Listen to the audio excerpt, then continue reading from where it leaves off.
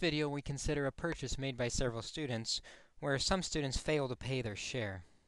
A group of students together buy a couch for their dorm that costs $96. Two students failed to pay their share, so the remaining students have to pay $4 more each.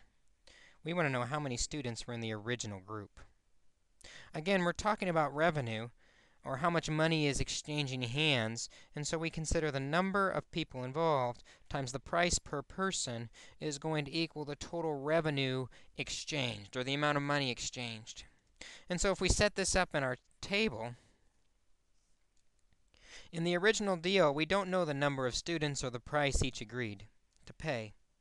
But we do know the amount of revenue that was agreed to be exchanged. The price of this couch is going to be $96. That's what was supposed to happen. However, in reality, two students failed to pay their share. So the number has been decreased or subtracted 2.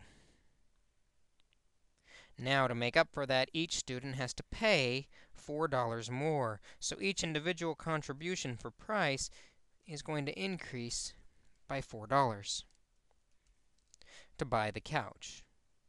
Now, the couch hasn't changed in value. The same amount of money is still exchanged. It's still $96 for the couch.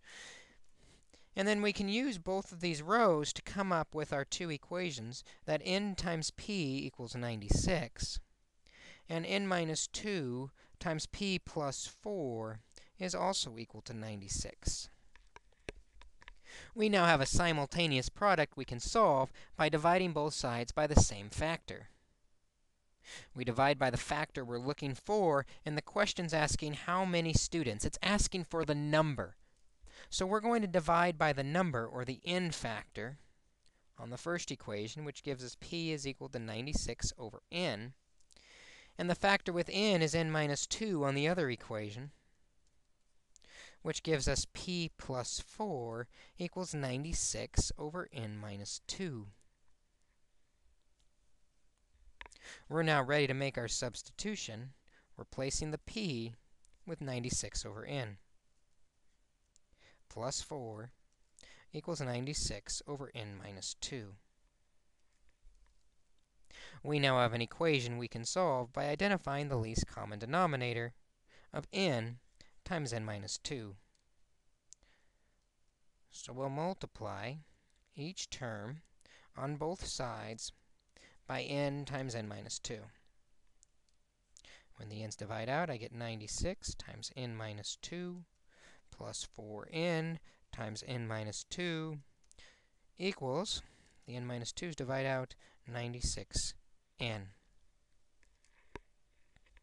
Start solving by distributing through the parentheses. Gives us 96n minus 192 plus 4n squared minus 8n equals 96n. Let me scroll to buy us a little more space to work. One thing you might notice is we've got this 96n on both sides. If we subtract 96n from both sides, those will each subtract out to 0. That's really convenient. Putting things in order, then, we've got 4n squared minus 8n minus 192 equals 0. And we have an equation we can solve by factoring. First, factor out the 4, gives us n squared minus 2n minus 192 divided by 4 is 48 equals 0. And 48 is 6 times 8, so we've got 4 times n minus 8 times n plus 6 equals 0. And we can solve by making each of those factors equal 0. I'm going to move up here. N minus 8 equals 0, n plus 6 equals 0. Add 8 to the first equation to get n equals 8. Subtract 6 to get n equals negative 6. Remember, though, n represents the number of students, you're not going to have negative 6 students in on the deal, so the original group of students must have made up of 8 students. We found that solution by building a simultaneous product and solving by clearing with the LCD, making it equal to 0, and factoring. 8 students in the original group.